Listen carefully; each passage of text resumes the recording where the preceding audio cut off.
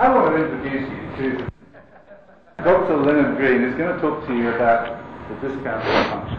I'm in a certain sort of quandary here because, of course, the longer I talk, the less you will value what he has to say. On the other hand, I can't say nothing. You might even think that if I talk in a short time, I'm saying that this talk is not going to be valuable, and so therefore I'm trying to maximise it. So I really don't know what to do. Len wanted me to say to you that the important things that he needed to know was that he never kicked dogs, and he was generally nice to his parents. And that was about it. I think there's a lot more to say.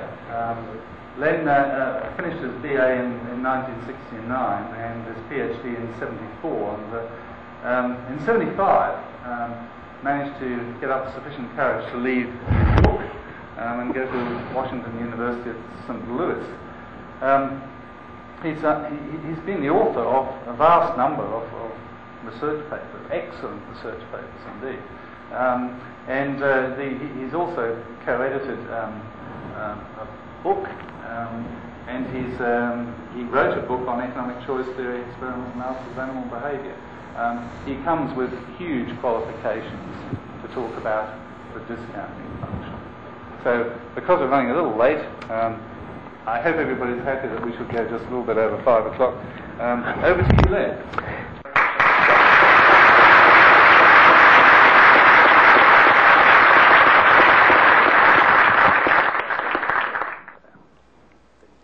Does that work? Ah, yes. Just in case I was anxious before, this has done it all. And like Bill Timberlake, I would like to thank Bill Pallier, but unlike Bill Timberlake, I would like to thank Bill Pallier, but given the anxiety I'm going through right now, I'll wait till after. He promises me a beer. So the full title of the talk is Self-Controlled Choice and the Non-Rational Form of the Discounting Function. I'll make that clear a little later. The exponential economic form is the rational form. The psychological hyperbolic form is the non-rational, we'll argue. The talk is going to be divided into 2 parts. The first part is best called id and ego revealed in the pigeon, because we're going to deal with self-control and preference reversals. And I'm going to show you id and ego in the pigeon, as well as some other less interesting species. My area of research is on choice behavior, and part of choice involves choices between different amounts, different delays, and an issue that immediately arises is the issue of self-control, which we'll define for now, at least one form of self-control, as choices of larger, later, more delayed rewards over a smaller, sooner, more immediate reward, and impulsiveness would be defined oppositely as the choice of the smaller, sooner reward over the larger, later reward. Now, the question is, why would an organism ever choose the smaller, sooner reward? In one sense, some might think that doesn't seem reasonable. After all, more in general, more of something good, a reward, is better than less. So why would an animal choose a smaller reward over a larger reward? Well, one way to conceptualize it, of course, is a less behavioral way, where choosing the smaller, sooner reward indicates some failing within the individual, be it a lack of ego strength, poor willpower, poor impulse control, but it's something that's failing within the individual, as sort of exemplified by Calvin and Hobbes. I don't know which is Calvin and which is Hobbes, but throwing the snowballs would give me immediate and certain pleasure. Refraining from throwing these snowballs in the hopes of being rewarded at Christmas is delayed and uncertain, so we ponder it, and as usual, goodness hardly puts up a fight. So there's an example of a failing within the individual. Well, the behavioral approach would say, when you think about it, what you're dealing with is choice, not necessarily simple choice, more complicated choice. What you're dealing with is you prefer more of a reward to less. So more is preferred to less. However, the more is delayed, and we know that sooner is preferred to later. So you really have a choice in which you have the preferred more over the dispreferred less, but it's the dispreferred later over the more preferred now. And it's that sort of concatenation of amount and delay that leads to the self-control problem. So the model we've used to sort of represent choices between smaller, sooner, larger, later rewards is this model here. On the y-axis is value, higher up is greater value. I can't point to this, you won't see. The vertical bars represent the value of two rewards. The lower vertical bar is the smaller reward. The larger vertical bar is the larger reward. And we have time from the reward. So, for example, at t sub 1, you're far away from the rewards, and as you get closer and closer in time, you move to t sub 2. Now notice you're close to the smaller reward. And the green and red curves represent the discounting of value. Obviously, the further reward is from you, the less its present value. Now notice what this model says is when you're at t sub 2, when you're close to the smaller, sooner reward, it has a greater value, represented by the red part of the curve at that point is greater than the green part of the curve. So at that point in time, you would choose the smaller, sooner reward. However, if you're further away from those rewards at t sub 1, notice, according to this representation, the preferences reverse. And now green is above red, so now you would choose the larger, more delayed reward over the sooner, smaller reward. Now, the question then is, I mean, obviously this works because I've drawn it. The question is, will it work in real species? So, does preference reverse when you move from the smaller sooner to the larger later reward? Well, there's anecdotal evidence, as evidenced by my agreeing to do this talk at t sub 1, whereas if I were asked last night, there's no way in hell. And it's also evidenced by cartoons, so therefore it must be true. Not unrelated to the talk. Thinking in advance about giving the talk, you think about your reputation, or you should do it for science, or however Bill pleads ever so well. But just before the talk, preferences have certainly reversed. So let's look at it in rat first. There's your rat. You're all familiar with the basic Skinner box. In this case, there are two levers. Pressing one lever will give a small reward sooner. Pressing the other lever will give the larger reward a little later.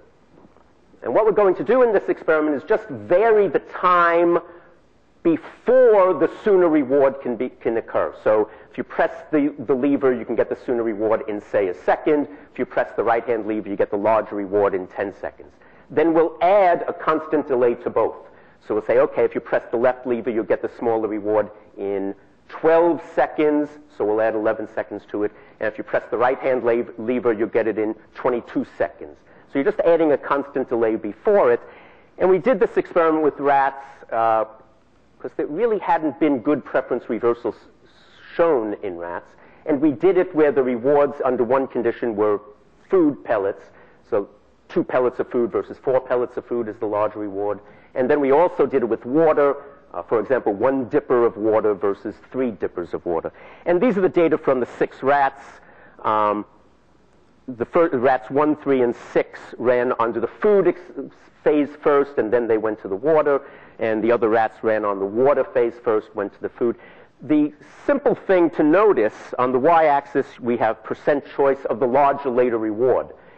And along the x is the delay before the sooner.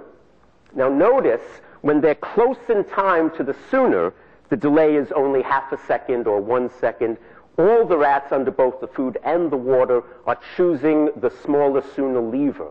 However, as you add a constant delay before the outcomes, all the rats that went out, I'll talk louder, all the rats increase their choice for the larger later reward. So you see these preference reversals in individual rats. Well, we also did it with humans. And in this case, don't worry about all the data here. Don't worry about what the different conditions, the different curves represent.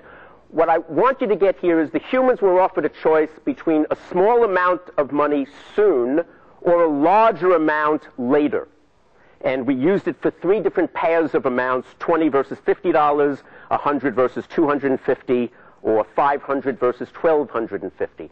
And we had lots of different variations. The thing I want you to get from this is when they had the choice between those 2 amounts, and they can get the smaller amount very soon in time or the larger amount later, as you then added a constant delay before they can get them, notice in all the cases you see upward moving functions. And in fact, you find preference reversals. So they switch from the smaller sooner to the larger later. So we have it in rat, we have it in human. However, I realize this is SQAB, or at least SQAB. What's the word? SQAB what? Inspired. And so the question you're asking, of course, is, it's true in rats and humans, but critically important, is it true in pigeon? After all, man wasn't meant to live on his own, so we can get you some pigeons cheap. And so we did the following experiment with pigeon. Oh, there's a pigeon. And I put that in for a few people. A few years ago, at a Behavioral Follies, they showed pictures of people from years before and presently. You will notice that only Billy Baum did not change over a 10, 15, 20 years. Others have. Here's the experiment. There's a 30-second period during which there's a house light. At the end of the 30-second period, the pigeon either can get 2 seconds of food, or there's a 4-second delay, and then it gets 6 seconds of food. So it's a choice between a smaller sooner or a larger later. And what we did is we varied within the 30-second period when the pigeon could choose between the smaller sooner or the larger later. So there'd be a red and green key close in time to the outcome, say 2 seconds before the end of the 30-second period, and it could choose between the red or green. Another condition, it might be 5, 10 seconds. Another condition, it would be 28 seconds from the end of the trial. The prediction is the further away it is, the more they should choose, the more they should show ego strength. The closer in time, the more they should be controlled by id. And here are the data from 4 individual pigeons, and you see beautiful preference reversals. When they're close in time to the end of the trial, they all overwhelmingly are id-controlled, choosing the smaller sooner reward. As they move further away in time, they all change their preference and switch over to the larger later reward, consistent with that model. Okay? So, the argument here is these reversals in preferences are consistent with thinking of this type of choice in behavioral terms, not as something within you necessarily, though I don't want to deny that doesn't exist, but I want you to think of self-control as, in addition to however else you think of it, as something one does, not only, or if at all, as something one has. And I also want to argue it's not a case of self-deception. It's not a case of lying. It's not a case of a failing inside the individual.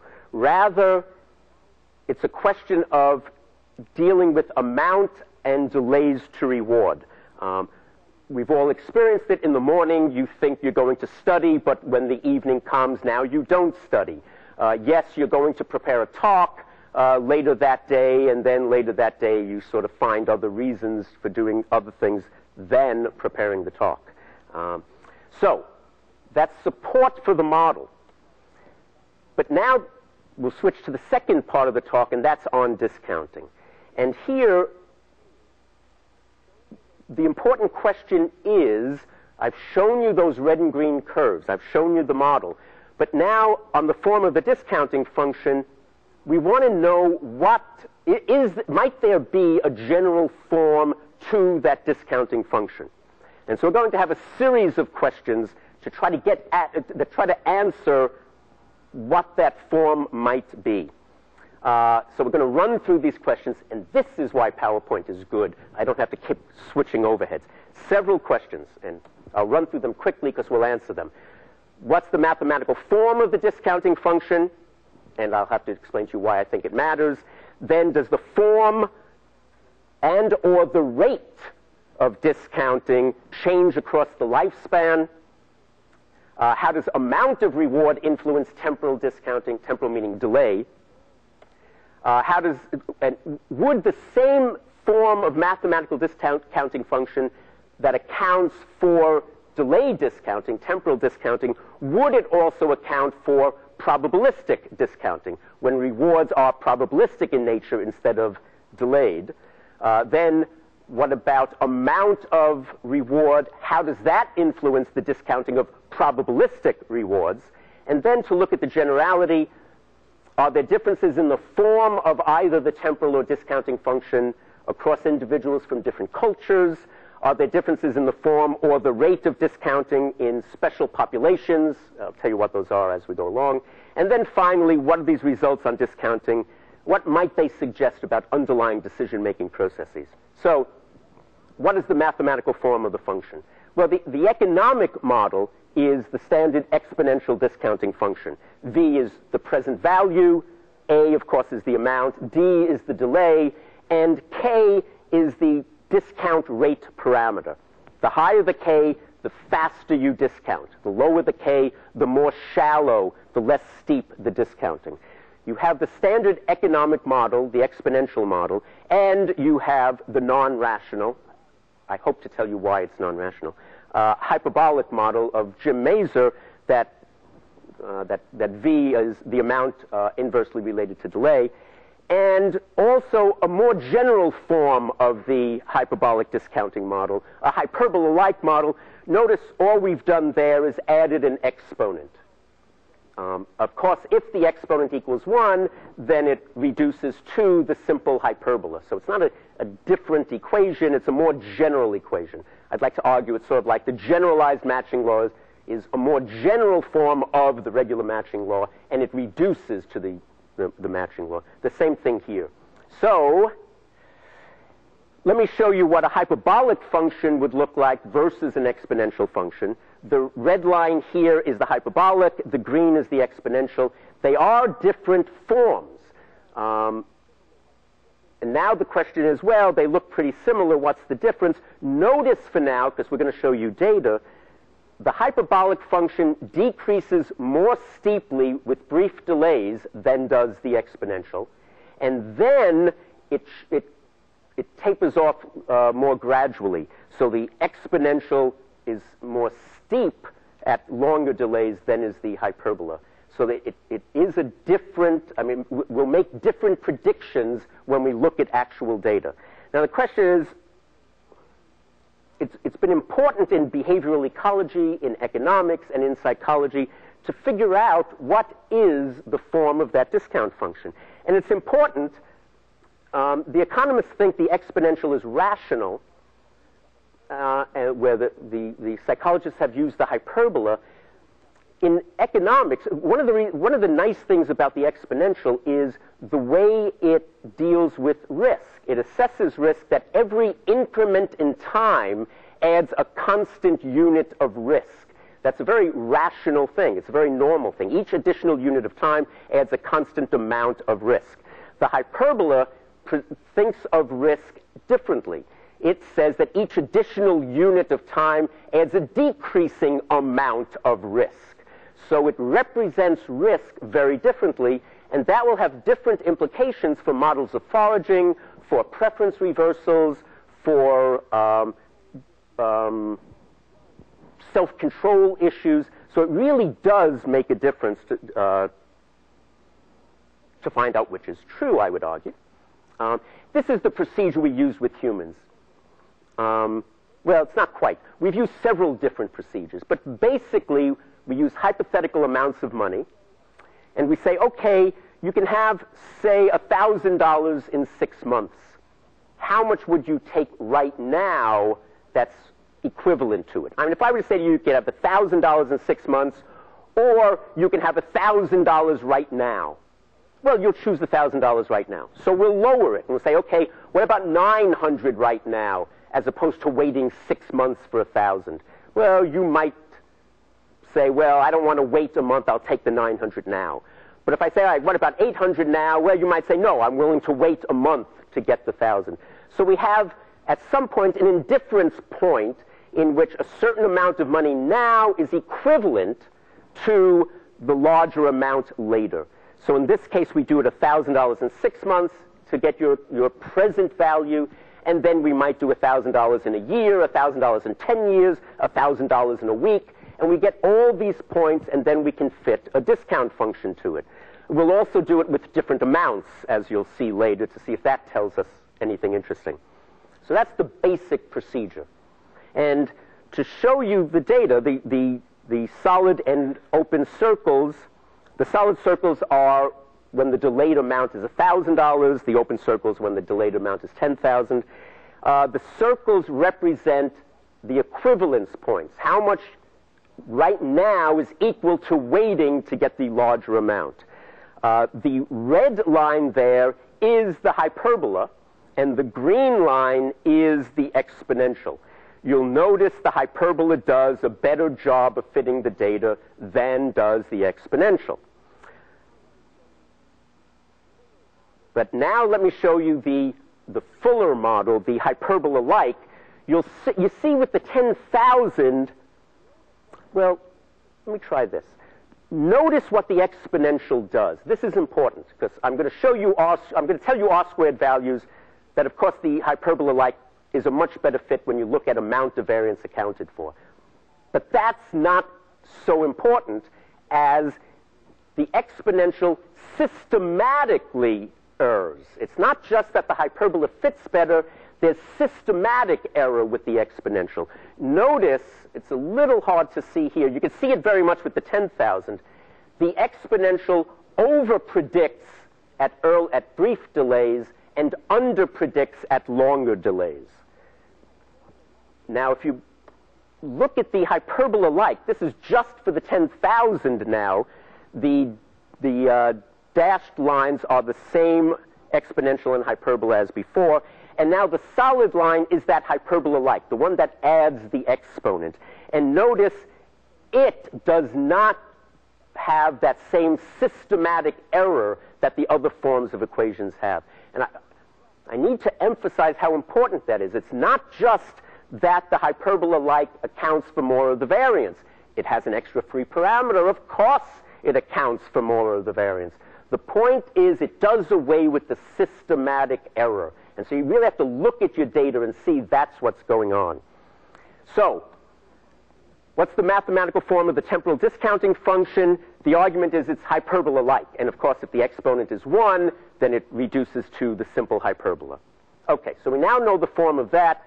The next, does the form of the discounting function change across the lifespan? This is an important issue. You might expect, of course, that children might not show lovely discounting. I mean, imagine children, if you will, nothing original here, there's someone named Piaget, who said they go through qualitative differences, qualitative changes. If that's true, then you might think that the children will not show a lovely hyperbola-like discounting function. Their decision-making is fundamentally different from adults. On the other hand, you might think that older adults will show lovely discounting like young adults, but they might not have a neat function. It might work initially, but then you might get a dichotomous function. It'll show nice discounting, but as the delays go far out, 10 years, how much would you take now as opposed to $1,000 in 10 years or 20 years? You might think that if they're older adults, 20 years from now is risking it. So they might show lovely discounting up to a point, and then it sort of crashes. So it's not immediately obvious that young kids, young adults, and older adults will show the same form of discounting. And so we did the experiment to find out. These are 12-year-old children, college undergraduates, and 68-year, on average, 68-year-old adults. And it was a $1,000 hypothetical reward, and we ran through that temporal discounting procedure. And what you should notice here is that the same form of mathematical function, that hyperbola-like function, fit beautifully the data of older adults, younger adults, and 12-year-old children. So the answer is that yes, the same form of discounting function can account for discounting across the lifespan. Now, what about rate of discounting? Well, at this point, that becomes a no-brainer. You would expect that the young children should discount very steeply, and you might suggest that the older adults, they've had greater experience, more life experiences, more abilities to learn to delay, so they will show less steep discounting. Let me just show you the data again. If you look at the initial decrease, notice the children are discounting very steeply. The younger adults, it's more shallow, and the older adults are even shallower still. Also want to show you that this function works at the individual level. So here are 4 children. Again, the circles are the actual data. The curve is the hyperbola-like model. And notice how well it fits at the individual level on these 4. This is for the individual young adults. It fits rather well. And this is for the individual older adults. Less steep, but it still accounts for it very well. So the same quantitative rule works on both. There doesn't seem to be qualitative changes. There are quantitative differences, different parameter values, different K values for the young adults, the older adults, and the children, but it's the same form of discounting function. So the rate does change. It decreases with age, as you might suspect now. Importantly, the next question was, how does amount of reward influence rate of discounting? And here's where it becomes important, again, where it becomes important, comparing the hyperbola with the rational form from economics. The standard economic discounting function argues that rate of discounting is amount invariant. $1,000 is discounted at a certain rate. It doesn't matter if it's 10,000, a million, 100. They are discounted at the same rate. So we ran the study using different amounts, and sure enough, what you find is that larger amounts are discounted less steeply. Percentage lost with time is less with larger amounts. So the discounting of $100 is rather steep. The discounting of $2,000 is less steep. $25,000 even less steep. You can see that with the K values, the Ks decrease with amount. It does level off there in case you're noticing. So the value of a large future reward is discounted less steeply than the value of a small future reward. Please remember that. Larger rewards, larger delayed rewards are discounted less steeply than smaller delayed rewards. And you might be sitting there saying that's reasonable, or you might even be saying that's obvious. Good. Just keep that in mind because we're going to come back to that. Okay. This is going to be a general form of discounting. Then it would be nice to know what if you're using probabilistic rewards. These were all delayed rewards. Now what about if it's probabilistic? Would the same mathematical function that describes the discounting of delayed rewards also account for the discounting of probabilistic rewards? Well, we have the same mathematical equation. So I have the temporal discounting function on top, amount, K is the discounting rate parameter, D is the delay, S is the exponent. S, think of as a scaling component, non-linear scaling of amount or delay. And notice the probability discounting function is identical, except there the discounting rate we'll call H, because you can't call it the same letter, and we have enough letters in the alphabet to figure this out. And theta is odds against. So the higher the probability, the higher the probable reward, the lower the odds against. You're very likely to get it. The lower the probability, the greater the odds against getting it. So we can plot this on reasonably similar scales. And again, we use a very simple procedure, the same as before. except now instead of saying how much would you take right now that's equivalent to, say, $1,000 in a year, now we would say something like, how much would you take for sure as opposed to $1,000 with a 60% chance of occurrence? Okay? Otherwise, same procedure. And here are the data with a reward of $500, hypothetical amount of $500. The top figure is with delay discounting. So it's $500 at different delays. Notice the nice hyperbola function fits it. And the bottom is the odds against. Now this is the probabilistic rewards. And again, we fit there the exponential, the hyperbola, and the more general hyperbola-like.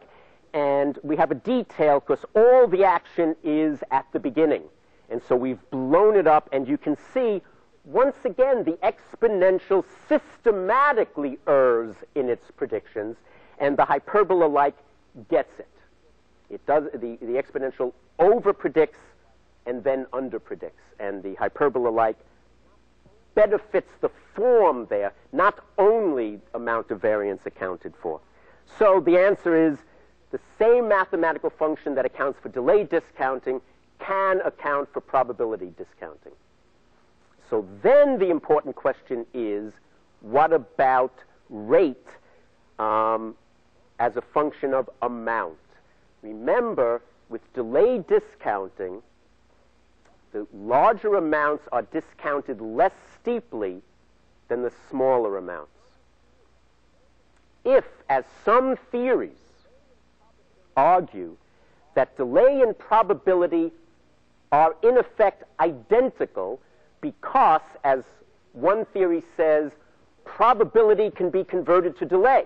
Therefore, delay is fundamental.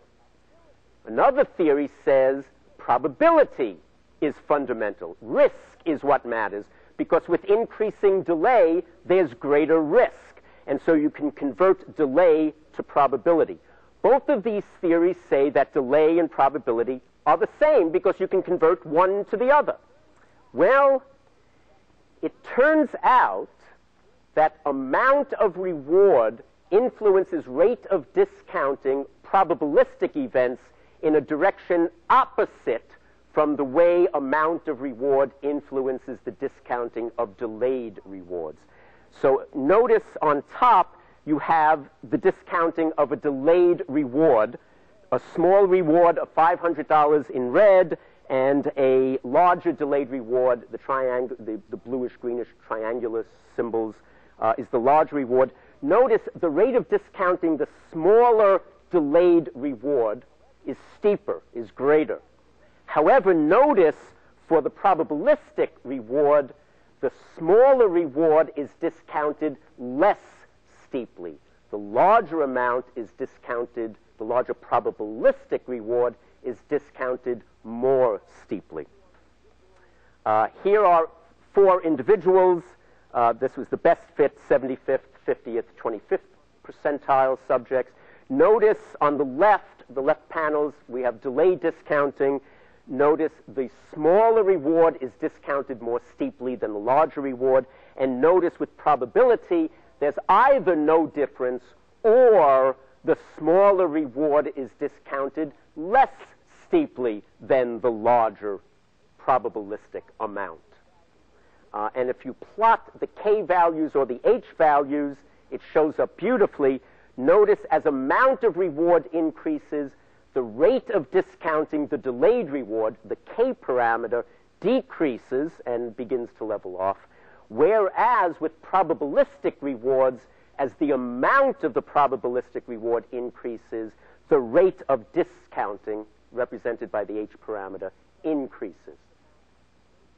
So, how does amount affect it? Well, you have with delayed rewards the amount effect, and with probabilistic rewards what we'll call the reverse amount effect. So, now, what about the form of the discounting functions across cultures? Is it similar across different cultures? So we did a study with using graduate students from Japan versus graduate students from the United States versus graduate students from China. We ran them on delay discounting and probability discounting. There are the results, the Americans, Chinese, Japanese. Notice, I was going to say two things, but I don't know, as I talk, there might be three. Notice, first of all, the hyperbola-like equation accounts for the data beautifully across all three cultural groups. So the same mathematical function works for both delay and probability discounting. Also notice you have the amount effect in all three groups for delay, and you have the reverse amount effect, or no difference, in all three groups for the probability discounting.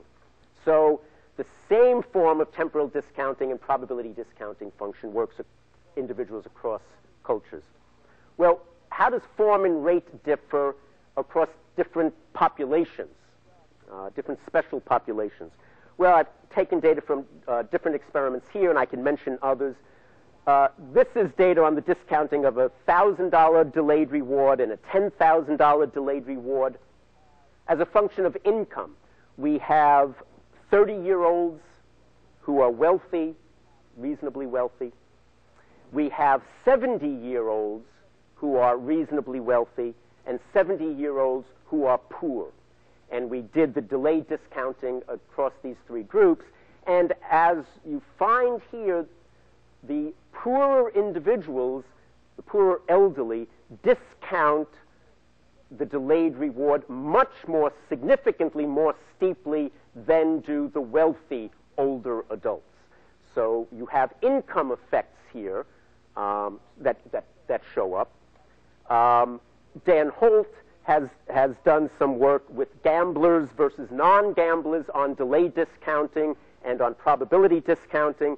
And two things to notice here: with both gamblers and non-gamblers, the same mathematical discounting function accounts for their data.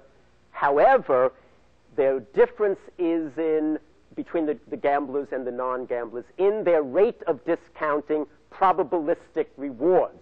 When you think about gambling, you're dealing with risky alternatives. And indeed, you find the differences in rate of discounting probabilistic rewards between gamblers and non-gamblers. Interestingly, he didn't find a difference in rate of discounting between the two groups with delayed rewards. If that holds up, I think that's theoretically fascinating. Here's some work from Madden and his group on opiate-dependent individuals, discounting heroin and discounting money compared with a control non-opioid-dependent individuals. What you notice here in the upper panel is that the opioid-dependent individuals discount money at a much steeper rate than do controls. So we have special populations. The same mathematical equation, again, accounts for the discounting, but differences in rate of discounting. And very interesting, if you look on the bottom panel, the opioid-dependent individuals offered certain bags of heroin. Later, you can have a certain number right now, and they did it with money. And interestingly, the opioid-dependent individuals discounted the heroin more steeply than they discounted money. You could make a nice story that sort of makes sense, and it's just lovely data there. But again, the same mathematical function accounts for all that, or describes all that.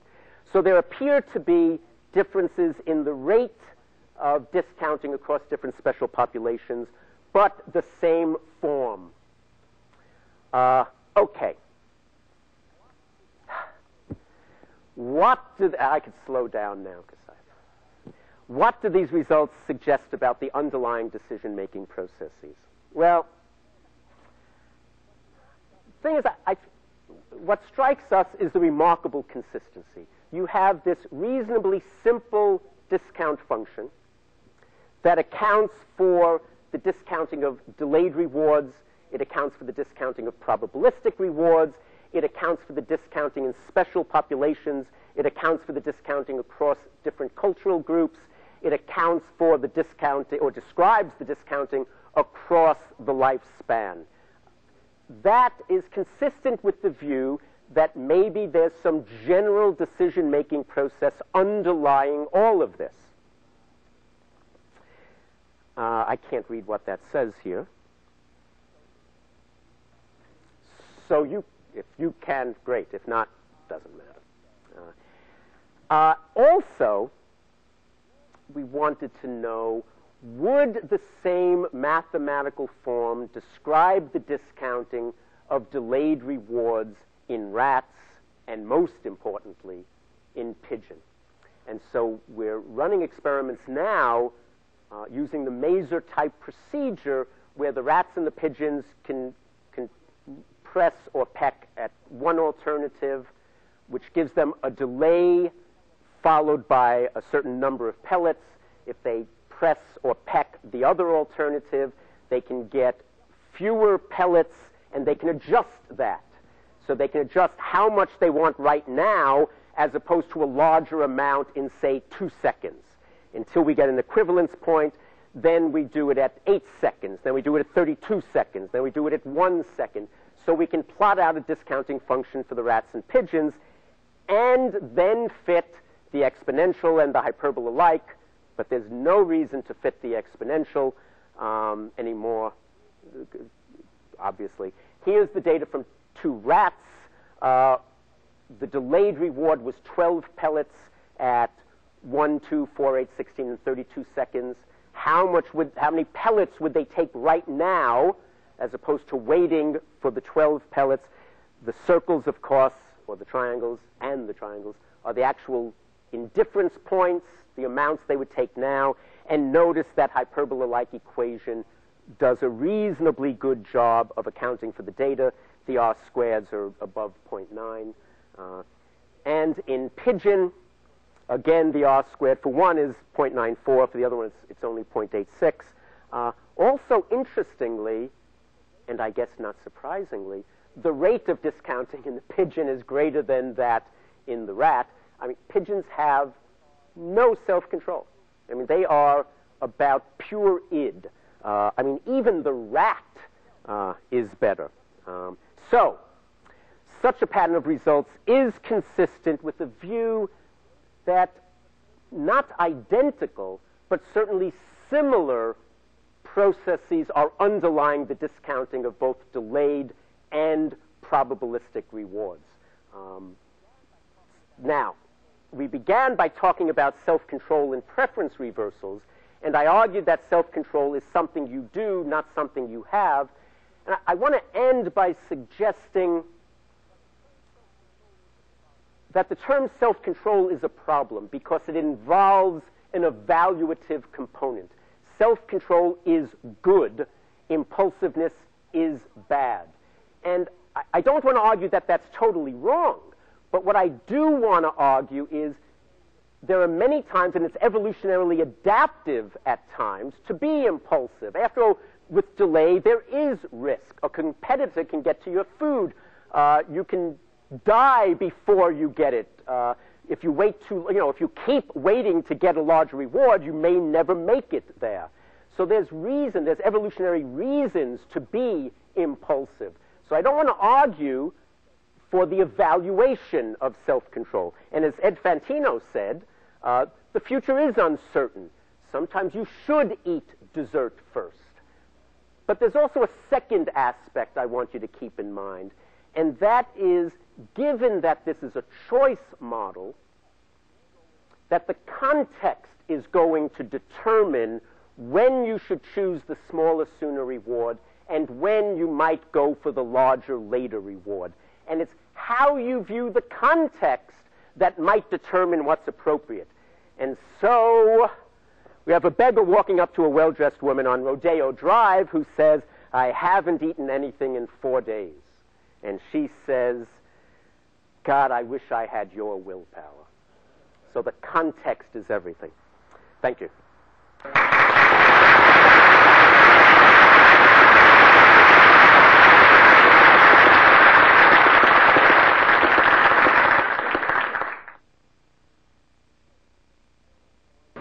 Sorry.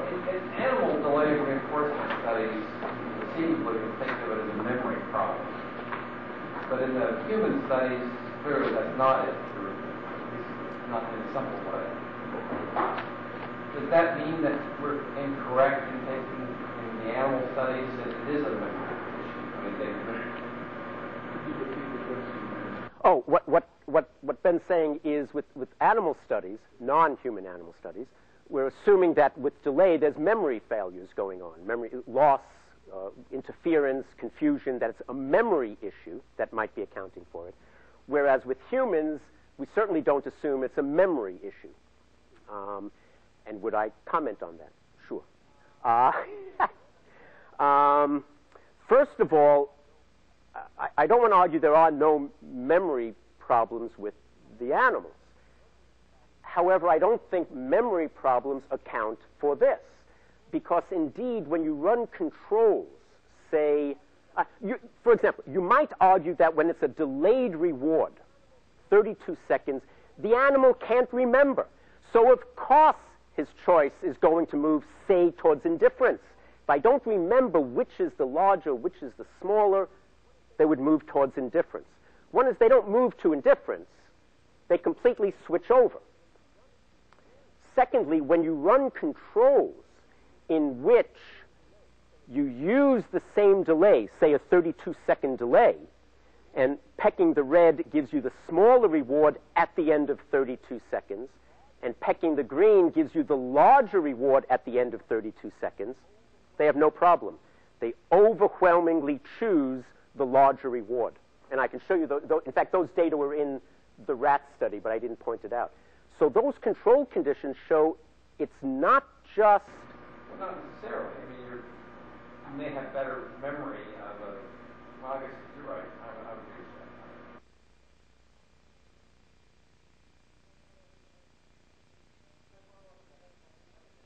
Can I follow up on that? Have there been comparisons of the if I gave you how long would you wait verbal human studies with human studies in which there are real delays and real amounts and we get how it's stated? Okay, a couple of things. One is, in fact, Dan's going to be looking at that, Dan Holt is going to be looking at that specifically. Instead of varying the amount at a constant delay, then you get that amount and now vary the delay and see if they map onto each other. I think the second part of your question is, once if you use real amounts and real delays, there are published data in which real amounts of money were used with humans. Now, in general, they were reasonably small amounts. I mean, they weren't $10,000 or $25,000. But when they used small amounts, reasonably small amounts, Chris Kirby's work, in which you find the hyperbola fits it and fits it better than the exponential. No, they're real delays. The way it's pseudo-real. What it is one of your choices will be selected. So you better choose appropriately, because then if on that one we select you chose the delayed reward, then at that delay you get your check. On the other hand, if you took the smaller reward, then right now you get that. And they do get that payoff at the appropriate delay. And the same function fits. One more question. The very short delays that the pigeons can tolerate possibly reflects their ecological niche. They tend to feed in flocks. And watching pigeons, if it doesn't pick up the bloody peanut in the next second, some other pigeon will, whereas the nature of rats being it's much more distributed, and there's not the need to immediately consume food. It would be interesting to look at this with respect to other families of reinforcers. The impulsive choice for humans, which you keep associating with ego and pointed out at the end of your lecture, may not be, in fact, deleterious in many situations. If you think about the evolutionary roots of this, our world 100,000 years ago was much less stable. What modern civilization has given us is greater certainty about outcomes. And we quite possibly have not caught up with it. For rats or pigeons, there's nothing necessarily deleterious at all about what we're calling impulsive behavior. For us, there often, not always is. Right, but there's an interesting corollary to that. The major thrust of that. Yeah. Given, in effect, and then yell at me if I'm changing it too drastically, evolutionary pressures are such that impulsivity in one species might be selected for. And depending upon the evolutionary pressures, you will see more or less impulsivity. I think that's a fair way of representing.